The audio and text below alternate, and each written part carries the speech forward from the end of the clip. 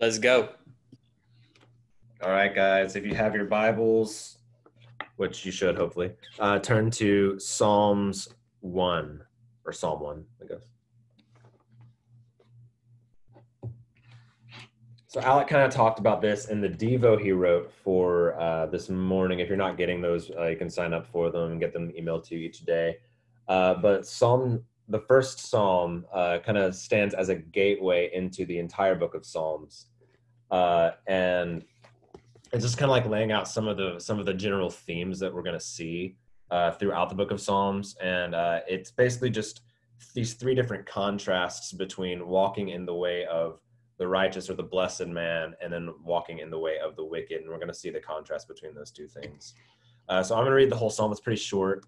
So starting in verse 1, it says this: Blessed is the man who walks not in the counsel of the wicked, nor stands in the way of sinners, nor sits in the seat of scoffers. But his delight is in the law of the Lord, and on his law he meditates day and night.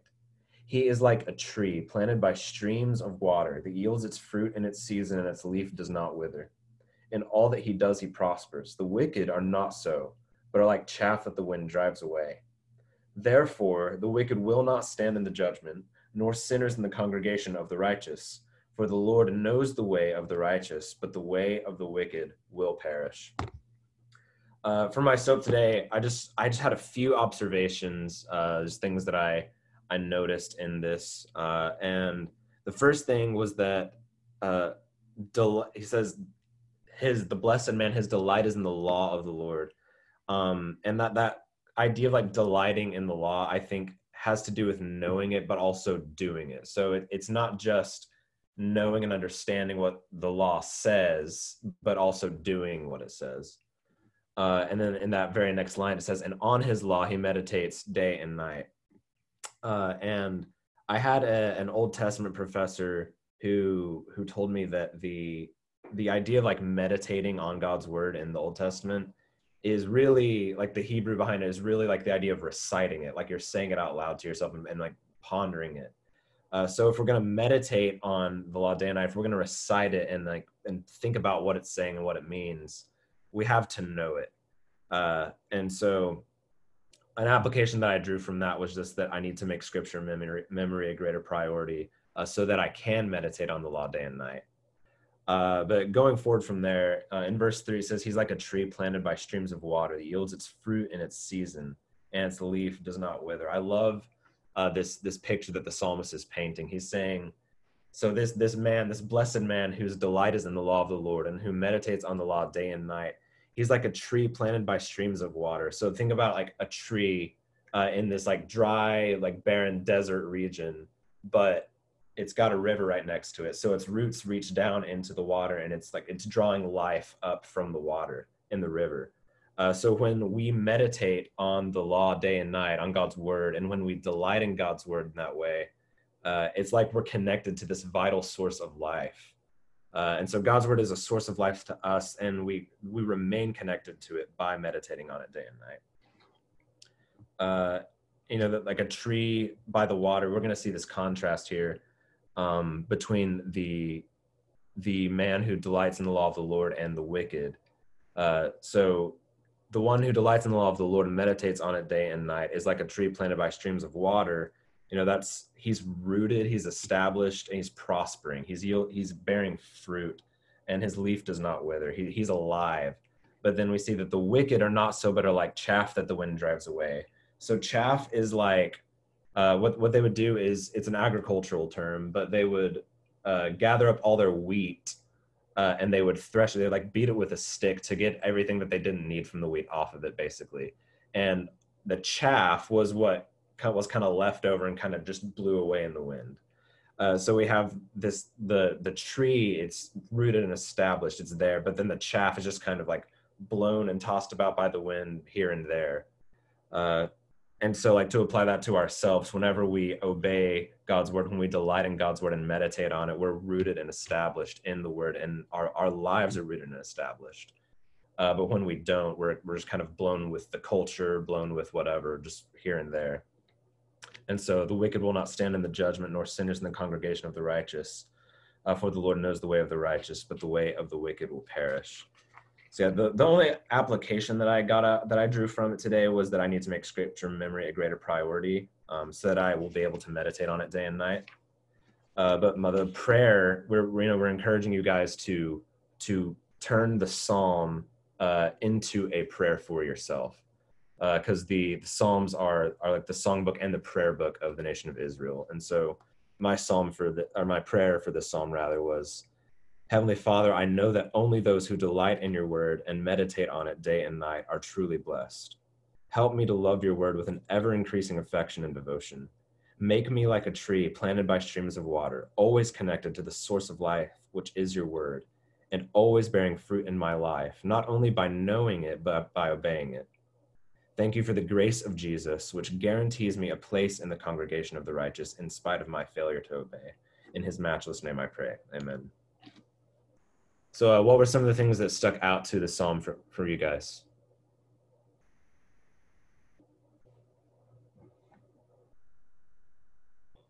Can they unmute themselves? I have a question about verse 5. Yes. Therefore, the wicked will not stand in the judgment, nor sinners in the assembly of the righteousness. Can you explain really what that means? Sure. And if you, Ryan, Alec, Brooke, if you guys want to add to what I say, go for it. So he's talking about the final judgment, as far as I understand. So when Jesus talks in Matthew 25 about the sheep being separated from the goats, so the wicked will not stand in the judgment. They will not last, basically.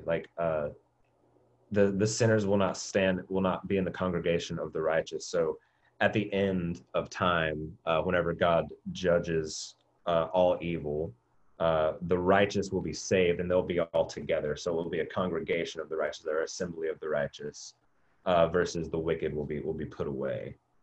That's my understanding of it.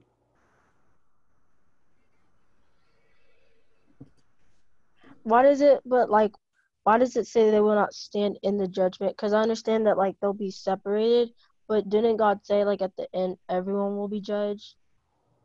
Yeah, absolutely. I think the idea is more more that it's not that they won't be there. It's they won't stand. They won't, could you guys help me out? I'm having a hard time. No, you're right on it. It's not standing.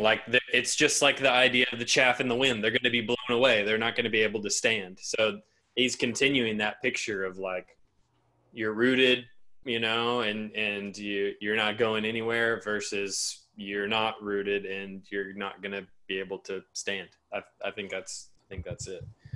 It's just it's sort of poetic language, Sine. So we have to kind of do some extra thinking on it, to make sure that we kind of understand. So it's a really good question.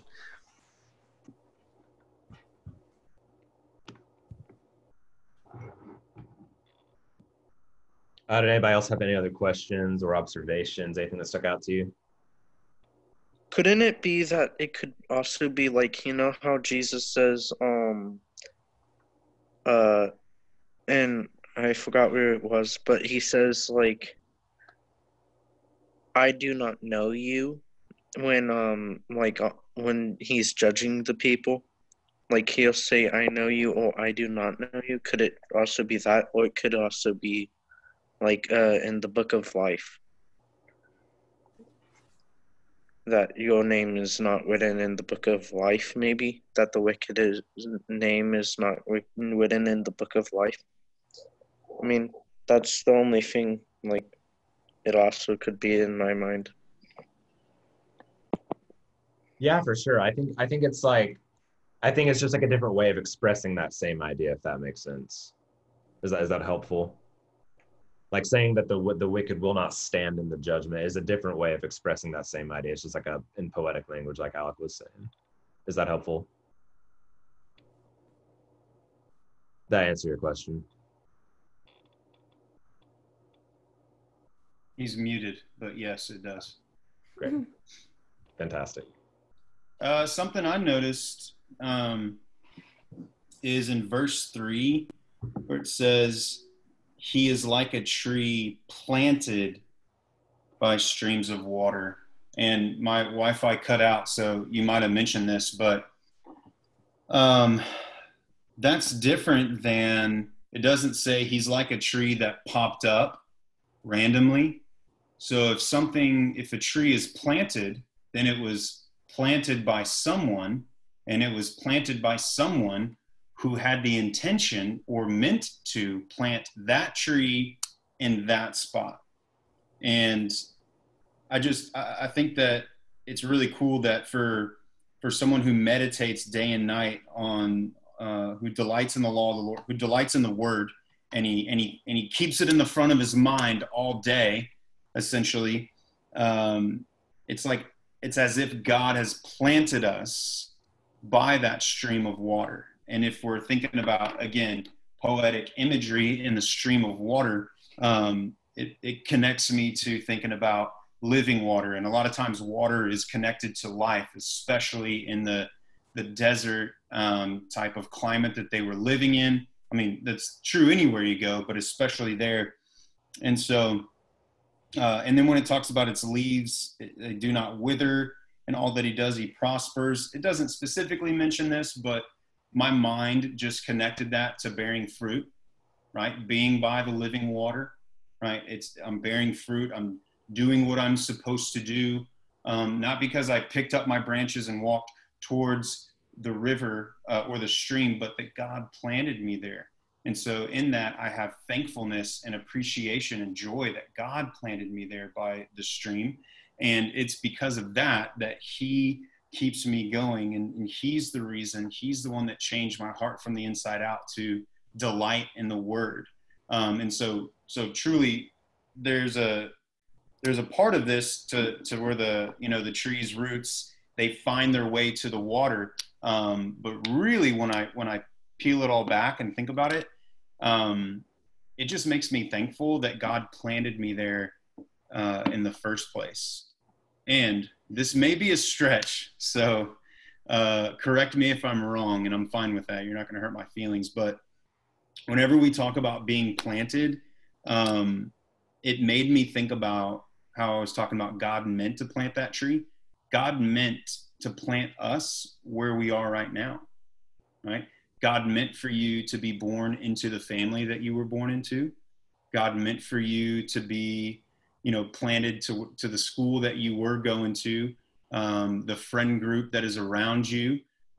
He planted you with a specific purpose, and he desires for all of us to stay close to the flowing stream of living water, right? Stay close to his word, stay close to him, to rely on him for everything that we need, and he will provide.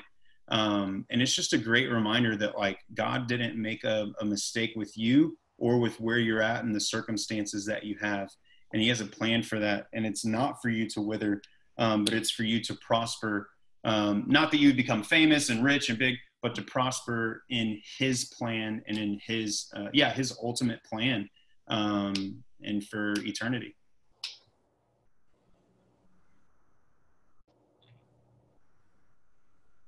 No, that's great, Ryan.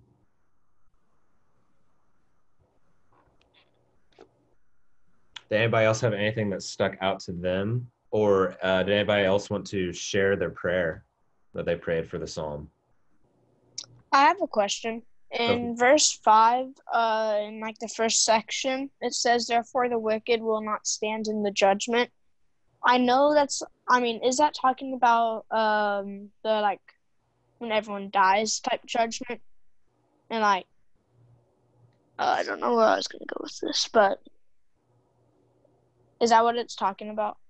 Yeah, I think there was a note in the ESV Study Bible saying that there's some debate about exactly what it means by the judgment, but the consensus is generally, yes, it's talking about the final judgment, like when Christ will return and judge the living and the dead.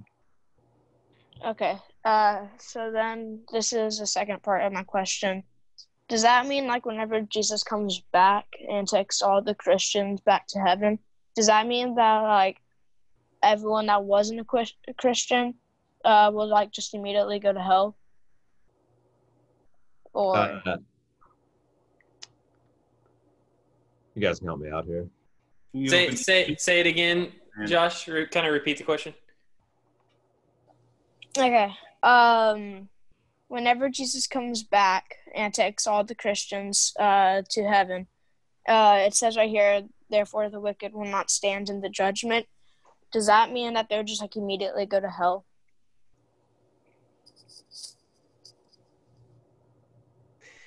I believe I can kind of answer it in a way. All right, Abel, take a shot, bro. So, I mean, I don't know if y'all have ever seen the movie Left Behind, like the original ones, not the one with Nicholas Spark, or I forgot his name. Nicolas Cage. Yeah, not that one. But whenever you watch the in Left Behind, it shows that they left behind a pastor, and so maybe whenever Jesus comes down and takes us all, and what it means by leaving the wicked behind, I don't really think that. I think they will have a second chance in those whenever we have those 7 years of famine and everything. So that I'm assuming there'll be a couple of Christians that will be let down that are chosen by God to stay here to try to convert more people into Christians to get more people into heaven.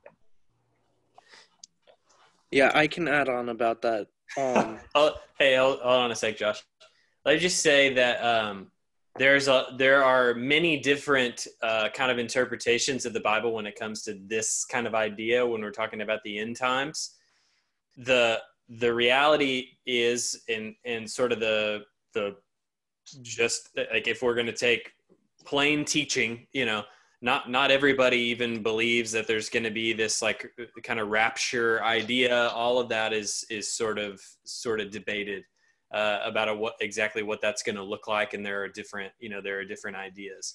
But what we can know for sure, to answer Josh your original question, is that there is going to be a final judgment where everybody who has ever lived, there's going to be a resurrection of the dead.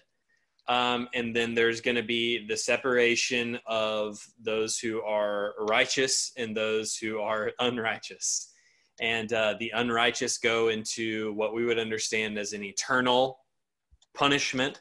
And then the righteous would go, anybody who has trusted in Jesus to save them, would go to the what we know as paradise or heaven.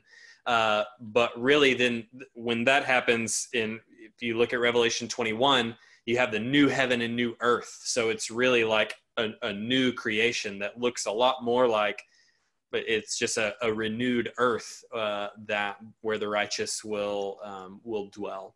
So just so we don't kind of get into to the weeds of different raptures and ideas and that kind of stuff.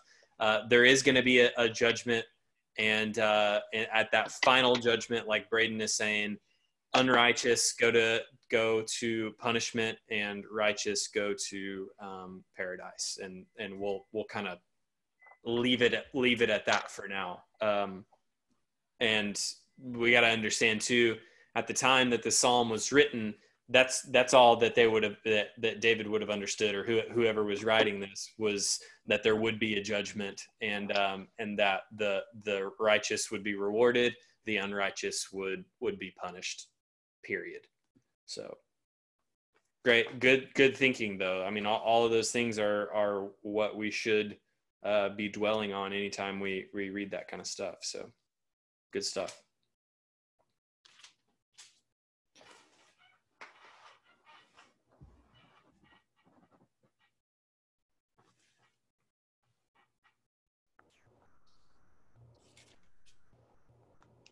Did anybody else have any questions, any observations? Want to share your prayer from the Psalm?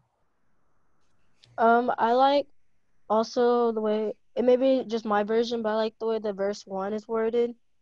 Blessed is the one who does not walk in step with the wicked, or stand in the way that sinners take, or sit in the company of mockers.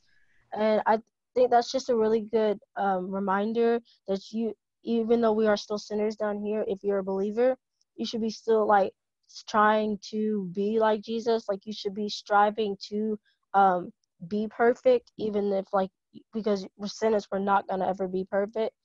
But I just think that's a really good reminder that once you've accepted Christ, there should be a difference, and people should be able to tell a difference. And if they can't tell a difference, then you're most likely not a believer.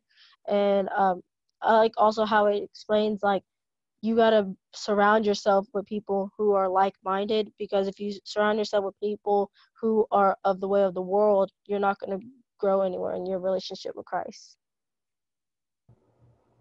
No, that's great, Sine. Yeah, there's this big contrast between, you know, the one who walks with the wicked and who sits in their company, and then the one who delights in the word of God. That's really good.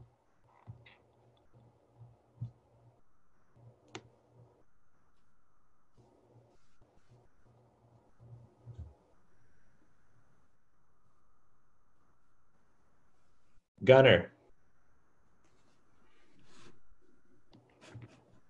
what did you think about Psalm 1? Well, it's pretty much like what Sine said earlier. I really didn't read it that much, but Oh no, you're good, man. I kind of thought about what Sine said earlier, and then that's Mhm. probably it. Sweet. I actually wasn't able to be at the beginning of the meeting. But what psalm were we reading? Psalm 1. Thank you. For sure, man.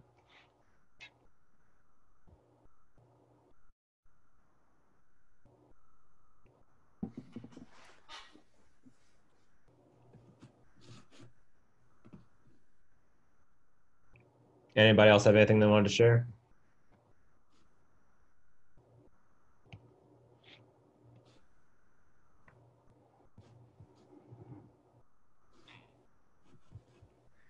One thing that I thought was interesting, and I think it's good and right that we like we go ahead and say, like in verse 2 it says, but his delight is in the law of the Lord, and on his law he meditates day and night. I think we go ahead and fill in like God's word. We kind of say, we kind of think of the whole scripture. And that's right and good, and we should meditate on the whole scripture.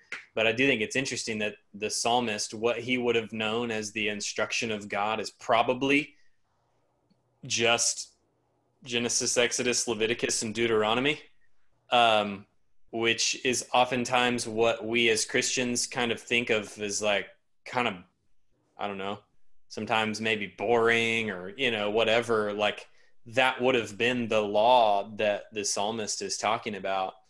And so this really instructs us as Christians to think about the goodness and the teaching and the love and grace and all of the above that the first 5 books of the Bible really show us, even though it might be sort of hard for us to understand, and it may take a little extra work for us to read and try and grasp exactly what's going on in those books. But that's what the psalmist is talking about here. So I think it's encouraging. Yes, we should read and meditate and hide the whole scripture in our hearts. But there is also something special about those first few books of the Bible that teach us something about God and his instruction or his law. So anyway, I just was thinking about that. I think that's important for us. That teaches us, the whole scripture is good for us to read and to meditate on. No, for sure. That's awesome. We should do our next devotional series in Leviticus. Done.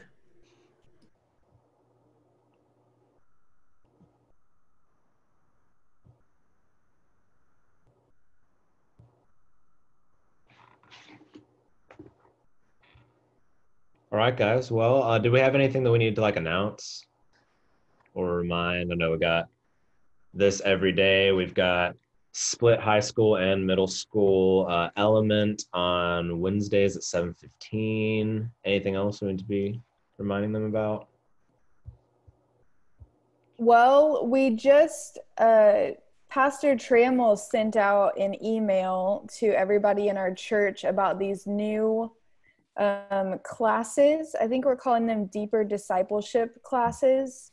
And these are just going to be different opportunities for y'all to go deeper, is the idea, in your relationship with the Lord, learning about God's word, and just different things. I know that I'm moderating one just that is talking about discipleship. Alec, is yours on studying the Bible? Yeah. Yes. And then Ryan, I believe, is like answering tough questions. I think that's the one, but I think there are like 9 different options for y'all to choose from, but there are only so many spots. And so we hope that y'all will jump on those. And if you just go to our main page, or maybe Alec can put it in the chat link, but you can for sure find it on the main page at championforest.org, and then you'll see deeper discipleship classes, and you can register for one. But we're super excited about those. It's not like a huge time commitment. I think maybe we're asking you for 2 hours of your week or something, like as far as like studying or watching the videos. And then we'll walk through the videos, and then whoever signed up for that class, then we'll find a time like on a Zoom call or something to meet up and just talk about what we're learning and that kind of thing. But yeah, there are like 9 different options. I think one specifically for kids, so not for y'all. But we're super excited about those, and those just launched today. So that's just another opportunity for y'all to take advantage of this time that you have at home. And yeah, that was, I think, the only thing maybe that we had to announce. Oh, if you haven't joined us on Thursday yet, that is when we are having our trivia at the start of every call. So free DoorDash to the winners. It might be Red Top this week. Ooh, might be Red Top this week. How about that? Some whatever you want. I'm all about the Red Top. I went there and got some cinnamon rolls a couple weeks ago, and they're fantastic. Anyway, I think that's all the announcements, unless y'all think of anything else. Hey, also, I did a little bit of research into the verse 5, I read the Psalm and whatnot, and I looked it up, and the interpretation is that people will not, that is, whenever they say that they're not going to stand in the judgment, it's basically that God will say that they are not righteous. So it's not like they're not going to be judged. It's just like they're not going to be in his good judgment, I guess you could say. Yeah. So. Good stuff. Thanks, Jeremy. That's super helpful. Like, and then afterwards they followed up, like, they're not going to be in their congregation. So that's kind of like what they meant. It's kind of, the same thing. Yeah, that makes sense. All right. Well, thank you, everybody, for being here. On that note, Jeremy, would you mind praying us out? Got it. Thank you, God, for this wonderful day. Thank you for everything you've given us. Please bless us with wisdom and insight as we just diving deep into your word. And please bless us with peace in these dark times. And I pray all this in Jesus' name we pray. Amen. Amen. Thanks, bro. Of course. Thank you. Yes, we'll see you guys later. Bye. Bye-bye. Thank you. Bye. Bye.